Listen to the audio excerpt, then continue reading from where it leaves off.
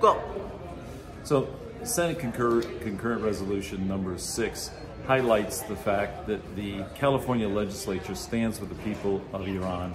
The oppression in Iran is intolerable. The human rights violations, particularly as they relate to women, they're intolerable for the world. And I'm proud of the fact that we could author a resolution to highlight that for both the legislature and for Californians, and send a message to Iran that they are now such an outlier that they're no longer part of basically the community of nations.